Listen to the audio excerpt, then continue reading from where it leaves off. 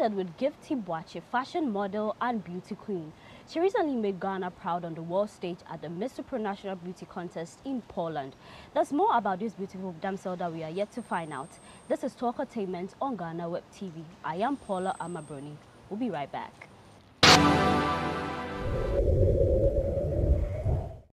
Welcome back. You're watching Talkertainment on Ghanaweb TV. Gifty Boakye. Yes, Miss I finally Paula. have you. You know I've been chasing you for Ghana. I'm so excited to be here. It's finally in the flesh. I'm excited. It's good to also have you here. Thank you. And I see all the things displayed. Yes. The Miss Supranational Influencer 2022 Yep. and then Miss Supranational Ghana. Yeah, It's a whole lot going on there. a whole lot. I know you've been chasing the crown for long, but one would say that when it comes to beauty pageant, it looks like women who got the heart to wear the crown and embark on such projects, it looks like it's addictive. Can one ever stop chasing the crown? The thing about pageantry is something that you're born with as far as loving, right? And you realize there's different steps you have to take to get to the crown. So I wouldn't even consider it chasing. It's more so something that's already there for you to go and get.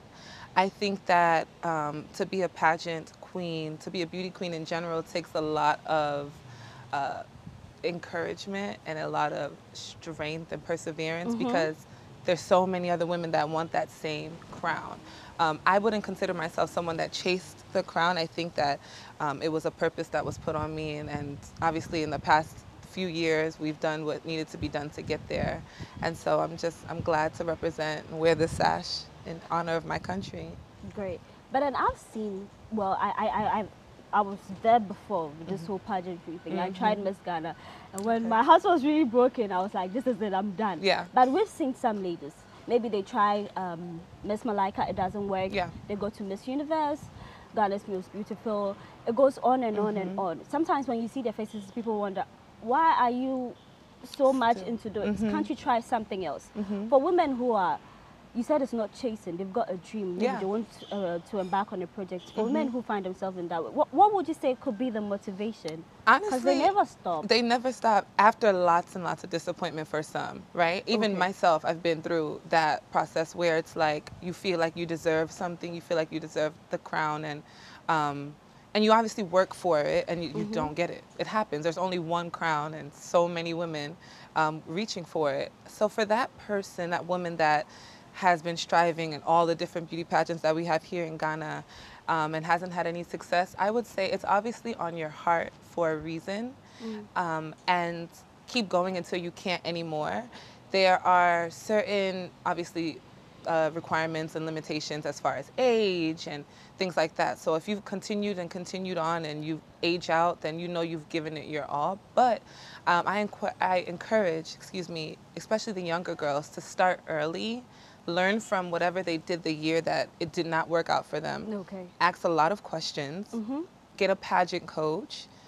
Pray a lot, because you're going to need it to continue to build your confidence, because it's not easy. You did Miss Ghana, so you know. I was so disappointed. You did it one time. This is for me. And then I went, I was so disappointed. I was like, this heartbreak, I'm not sure I'm going to do. Did you place? So I made it through the original stages. Okay, which is big, which is also a big, and I think women forget that. In pageantry, it's not always about the crown. It's about the process. It's about who you meet on that journey. Okay. It's about connections and introductions that are made throughout the process. I know for me in Poland, I feel like I came, obviously Lali won the overall Miss Supranational crown, but I also feel like I won. One, seeing my sister, a fellow black woman, she was the first black woman to be crowned Miss Supra. That's us winning, right? Yeah. Me meeting people throughout that whole process in Poland, representing Ghana, having people want to come to Ghana and meet all the people here and be introduced, and me being an ambassador for the country is winning. It's winning. So you should understand it on that level. It's not always about the crown. It's not. And I'm going to be very honest with you. You know me, Paula, I'm very real. I've seen queens in the past from all pageants, the Big Five, Miss World, Miss Universe. The queen, the winner herself, in my opinion, has done less than some of the women that have went through the pageant. Like, it's very much how you take the journey and what you do with it. When you look at it like that, it's not as painful. You understand? It's not as painful as, I didn't get the crown, my life is over. No. Great. It's the impact. I appreciate that too. Yeah. Now, walk us through memory lane from your very first to the current beauty pageant, if you can remember. Oh, my favorite. Yeah. When did it start? Like, so a little bit of background. I started as a model. Modeling has been my profession for about 14 years. Oh, great. I started when I was just 15, and in Ghana? in New York. In New York. Yes. So we left Ghana when I was like maybe 4 or 5, and so I did my schooling in the States, and then right after high school, I decided, New York, here I come. So modeling and pageantry are very much like oil and water. Pageants look at models and they're like, they're boring, they're straight. Models look at pageants like they're superficial, they're, you know, robots, whatever. So when I transitioned and decided to do both, my first pageant was Miss Virginia. To go for Miss USA and then further Miss Universe. So that was my first pageant. Girl, I did not know anything Did you about have a coach pageantry. at that time? I didn't have a coach. I didn't even know you needed a coach. All I knew was that I wanted to try this thing, right? I had just, I think, finished my first degree. So I was like 21 or 22. And at this point, I'm coming back and forth between Ghana and the States. And I was like the only black woman that made it into top 12 for Miss Virginia that year. And I can remember feeling so out of place, feeling so defeated, feeling like I didn't belong. And I just felt like, that's it. You know, when I didn't get further than that, top 12, I was like, I wanted the crown, that same mindset. The feeling. And then I took a break. I was like, yeah, back to modeling. I took myself right back on the runway and did what made me feel comfortable. But there's danger in comfortability, right? Because if I had given up there, I wouldn't be sitting here with you today with these sashes on my chest. And so I went back into Miss Universe Ghana. And that was a great experience. That was my first pageant in Ghana. In Ghana. Yes. And so I was Miss Upper West, and I learned so much about the Upper West. I'm actually from the Eastern region.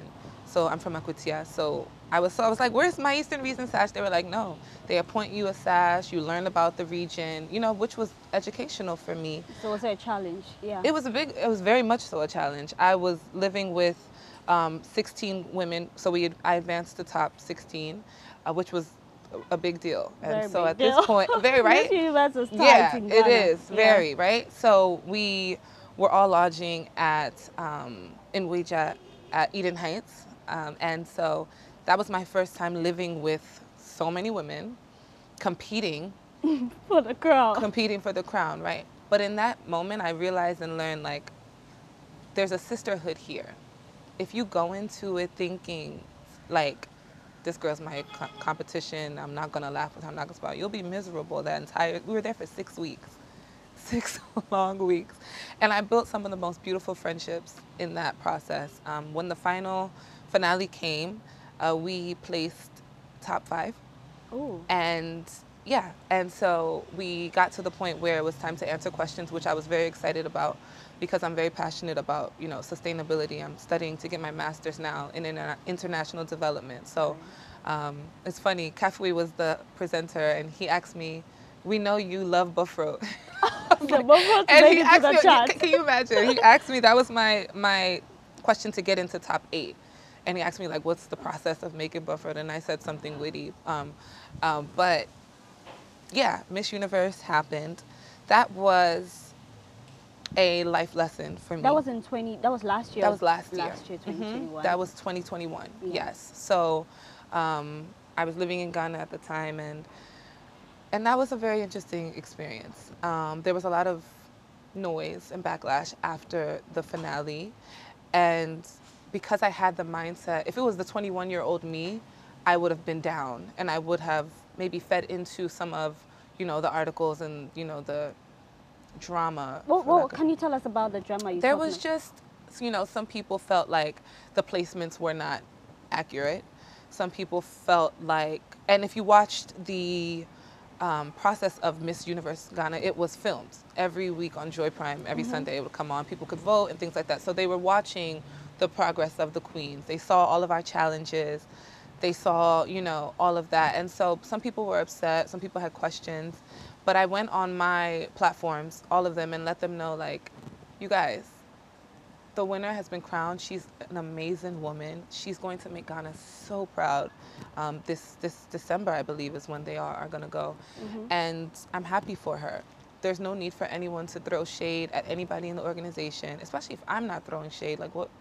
Let's. It always comes, like, sometimes in a competition, people assume that when you enter into a beauty pageant, they already have the winner. Yes, that's a very common. Something that happens, because before the day of the crown, and you even have people saying, okay, we're tipping this person because maybe it's related to a big person. It always happens. That's why sometimes some girls don't even want to bother go through the stress, because at the end of the day, if you know who you are crowning, why call all of girls to come? Sure. Yeah, but that's something that we are going to talk more about later in the conversation. Okay. But on the world stage, what was your best moment? I know you did the gown, the bikini, and then the traditional, the country, where you were. What was your favorite moment? My favorite moment was when I did my introduction. Okay. So at the finals, you walk up and they announce your first and last name and the country that you represent. And if you watch the clips, I have so much energy, you know, when I'm saying Ghana. I'm just like, wow. Like I'm on this international stage with 70 other brilliant, beautiful women, and I'm the one that's representing all of Ghana, me. Like, there was so much power in that moment. I obviously had so much fun with the swimwear. There's a scene where I'm like pointing at the camera, pointing at all of you guys at home. The viewers loved that. But I think that moment when they announced me, my name, and the country was very powerful for me. And top 24. And top 24. Charlie. That was, sis. That was the highlights, because we're all hoping we were places, because I was watching, they'll do top this, top that, and when you got to the top, I was like, yeah, my girl is in there. Oh, no, yeah. We went and we worked hard. The thing about Ghana is we're not seen as like a powerhouse country when it comes to pageantry, so we're kind of overlooked, and that's just the honest truth. Yeah. My mission was to go in there and make them see us, all in being myself and everything that I am that comes from Ghana, right? So when they called my name and they called Ghana for top 24, I like said thank you to God, and I went up there and I smiled and I was like, we did it. To me, it was the equivalent of winning, because we made history. Exactly. We pushed open a door for future pageant queens to come. What more can you ask for? We're proud of you. Thank you. We're proud of you. Then back to this, you make mention of the fact that Ghana is not like one of the biggest when it comes to the countries that produces beauty queens. What do you think have contributed to the Philippines being known as the powerhouse of beauty pageants? And when you come to Africa, South Africa, Nigeria, and Egypt, what do you think they are doing right? Okay. So, again, Paula, you know I'm very real. And I think that one thing that countries like the Philippines, Thailand, South Africa are doing is they're collectively pushing their queens. There's no obvious separation from the girl who wins Miss Intercontinental South Africa, Miss Supranational South Africa, Miss Universe South Africa. Whoever wears the sash with that country's name on it, they make sure to push that girl when it comes to social media, when it comes to media, interviews. There's no award shows, like they're honored and celebrated everywhere. When you have that backing behind you, there's a certain confidence that you walk into a room like, yes, I'm here representing my country. And I think that Ghanaians, we can do better. We are doing better, but there's more to do as far as collectively pushing our queen. We have Miss Grand International, which is just next month, and she just got crowned while I was in Poland, she was crowned like a few days after that. It's now time for the same people that rallied around me when we were representing at Supra to rally around her. When Ingracia goes to Miss Universe in December, we all need to rally around her collectively so that we're a force. We're a force in numbers.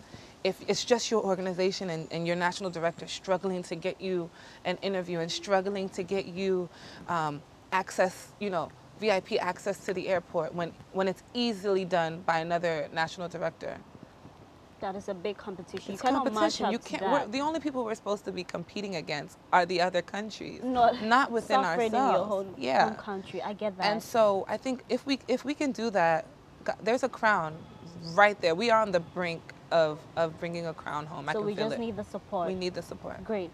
On the back of Gifty calling for support for our beauty queens, we'll take a quick break. When we come back, Talkertainment continues.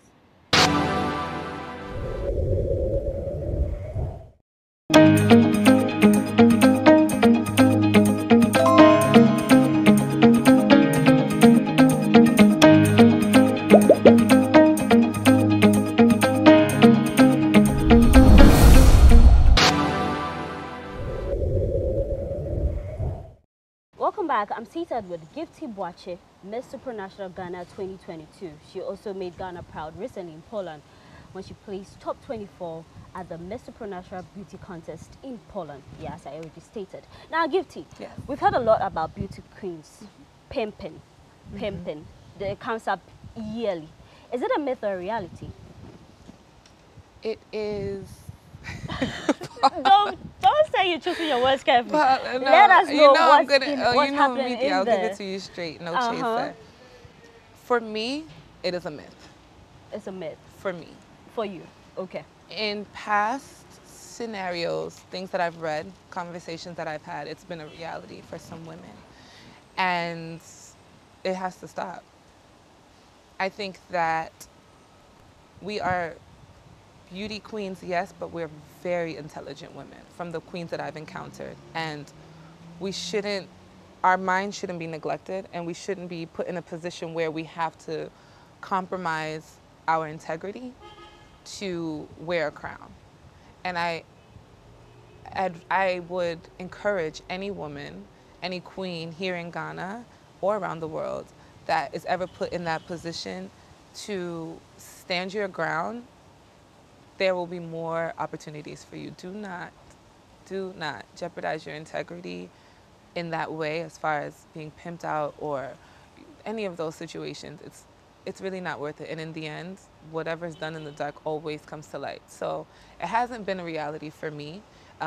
My Miss Universe Ghana experience, my Miss Supranational experience, I didn't experience anything like that. And I'm thankful for that. But I do know that it's real and it happens, and not just in pageantry, but as women in any field. In any field, you understand. Yeah. And you know, there's women that have to feed their families, there's women that have to be the breadwinners, and some of them feel like they don't have a choice. And I think that go into any situation understanding that that may be the case, but you always have an option. Great. Thank you. Thank you for that advice. Now back to modeling. What has been your biggest gig?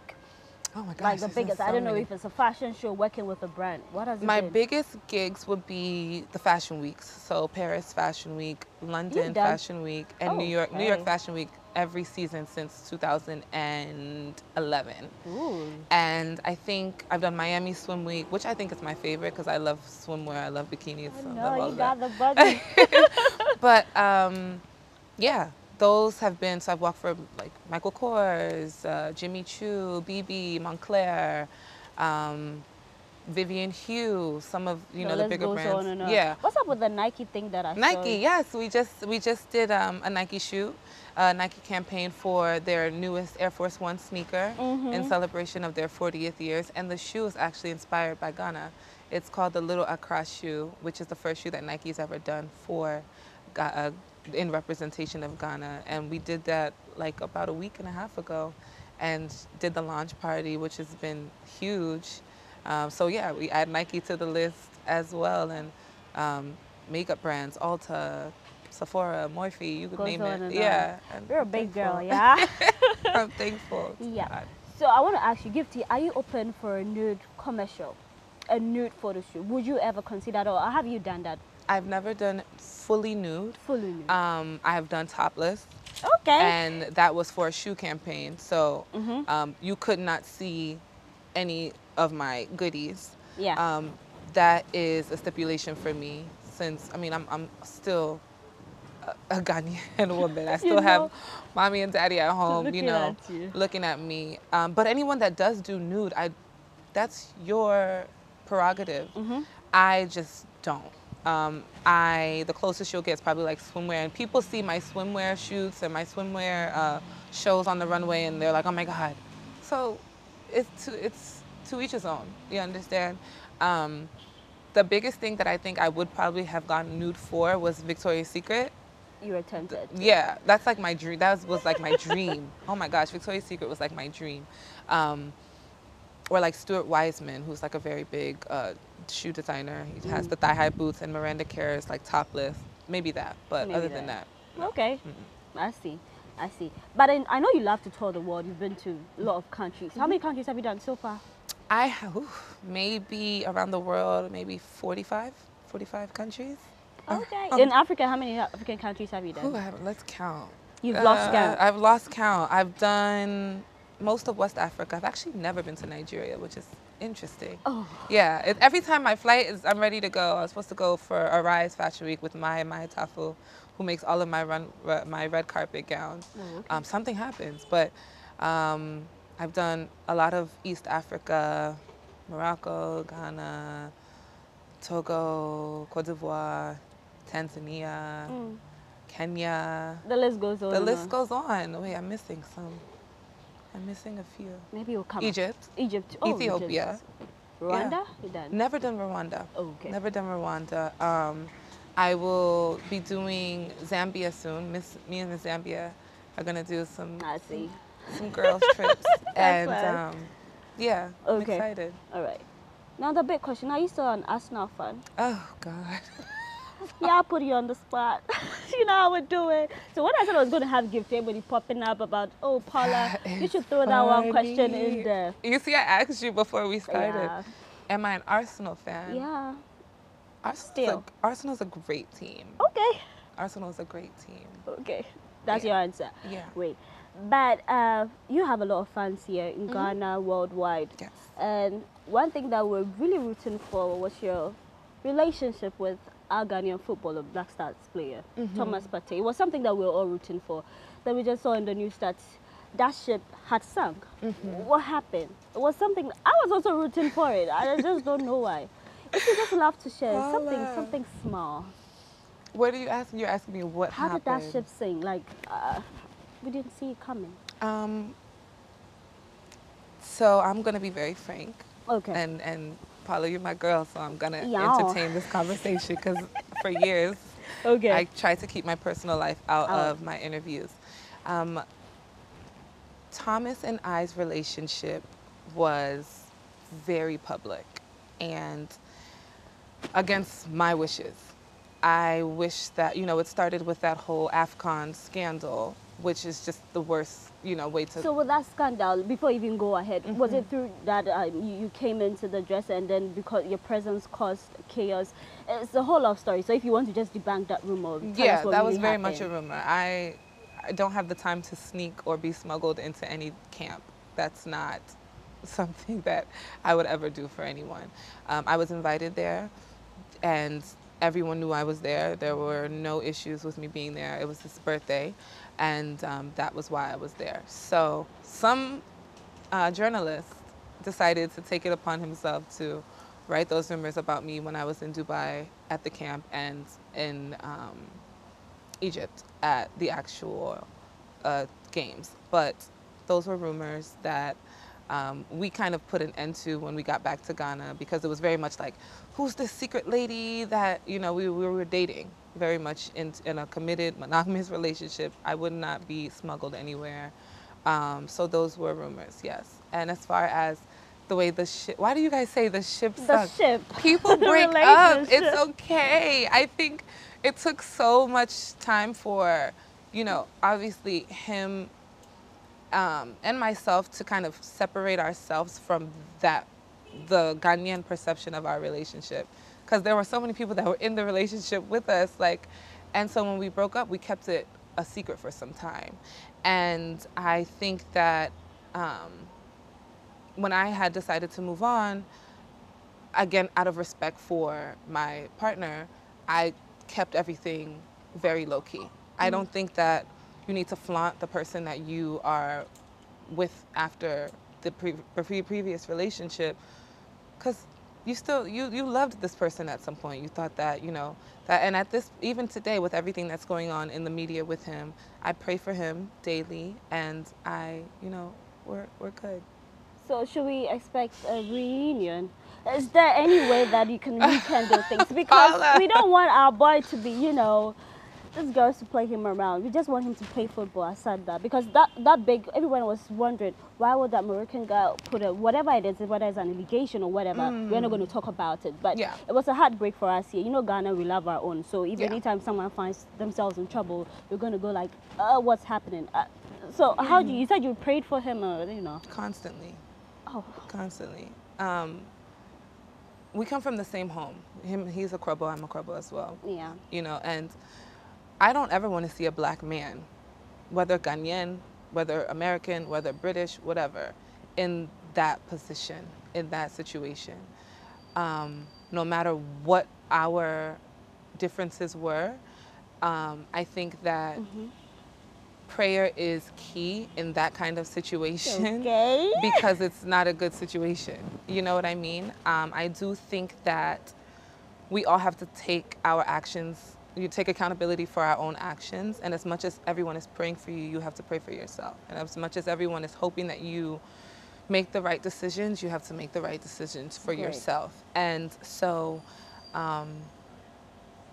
he'll be fine. He'll be fine. He'll be fine. So should we expect to come back, or you guys have just said it's a no-no, you guys are done with that face? Gifty. Oh my God. We love the gist. I see. We love the gist. So yes, Paula, Miss Supernational National and Miss Ghana. Okay, that's good. And By the way, you made a point where you said you didn't really love your relationship to be out there. So in your next relationship, are you considering something private away from social media? When I tell you, privacy is key. It got to the point where even to this day, I will go on social media, I'll go on Instagram Live, and people will be asking about questions about things that, like, I have moved away from. You yeah, I know. Personally, I also don't love to visit things that are in the past, but of course, we just wanted to. But it happens, and that's and you have to understand when you're public figures, you have to understand that that's going to happen. So I'm okay with that.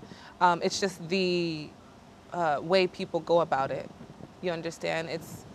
You see, we started this conversation discussing my accomplishments, my accolades. There's people that will look past all of that Gifty B is. And I built my brand from the ground up before my relationship with him. You did. And so I think that it's important for people to understand that Gifty B was Gifty B before. Big gift. She's still Big Gift now. And she's going to be Big Gifts in the future, whether she marries whoever she marries, whether she marries your favorite people, whether she marries someone else. At the end of the day, Big Gift is Big Gift, and I want to keep that separate. So my relationship status is very private now. Period. Oh, great. Now, I know Adrochella, you're part of the organization. This year is going to be big, right? It's going to be huge. I saw the YouTube Jollof thing that happened. Yes. And then one thing that people really commended you guys for was the recent saga that happened. Of course, the fact that you took responsibility and then you said you're investigating the matter. So we're hoping it's going to happen. Adrochella is a big hit. Yeah. So Yeah. Adrochella, we are 5 years old now. Yeah. We have so many great things in store for you all, and unfortunately, because of things that happened last week, we took full responsibility for the situation, and we just hope that we can all move forward from, you know, the mistakes that have been made on, you know, members of my team. And I know that, you know, people make mistakes, such as life, and any person that, you know, was affected by the news or anything that had come out, we apologize. We don't want to steer people away from coming to celebrate, you know, the culture. I think Adrochella, we've done a great job at making sure that people know, you know, all that Ghana has to offer as far as food, music, fashion, and culture. And I don't think that should stop, and it won't stop. We have 2 days this year, so the 28th and 29th of December, it's gonna be a lot of fun. Yeah. December in Ghana is always fun. Always a vibe. Now Ghana has become that destination in Africa when, like in December. Great. Now before we wrap up, what projects are you working on? What do you want to tell us? Is there anything we need to know? Yes, of course. So, I mean, you know, obviously, I'll be passing the crown to the next Miss Supranational Ghana. She'll go and represent, so you guys can look out for that. I have my store, Native. We're actually 4 years old now. I bought you a gift. Oh, boy. Yeah, so I bought you a cute gift from Native, but we are looking to expand. So we'll be doing a job fair to be hiring young women and men, preferably the youth, to get into the sales and the e-commerce business here for Native. So look out for that. And I know Sister Slay too. Sister Slay, yes, is my nonprofit. So we do our Girl Boss Brunch every December at the Villaggio. So that will be happening. I'd love to have you as one of our speakers, Miss Paula. You know, we love to celebrate boss women and strong women that have been through things and can stand and tell their testimony. So we have that going on. So all of that. Hopefully there'll be some wedding bells. Oh, okay. Soon on your path. Okay, okay. I love that. Congratulations. I didn't say anybody's part. I said wedding bells. Soon. On your part, maybe. On your part. Maybe on your part. Please, you better invite me to your wedding. I will, definitely, when the time comes. Oh, most definitely. Okay. It was nice having you, Gifty. Thank you for having me. You are doing amazing. I love that you're changing the narrative. You're selling Ghana to the world. Yeah. And what you did for us on the world stage too, so proud of you. Continue doing the good work, and all the support you need to, we'll be here to offer you. Thank you so much, Paula. Great. So I did this with Gifty Boakye. She is a fashion model and a beauty queen. I am Paula Amma Broni. Thanks for watching.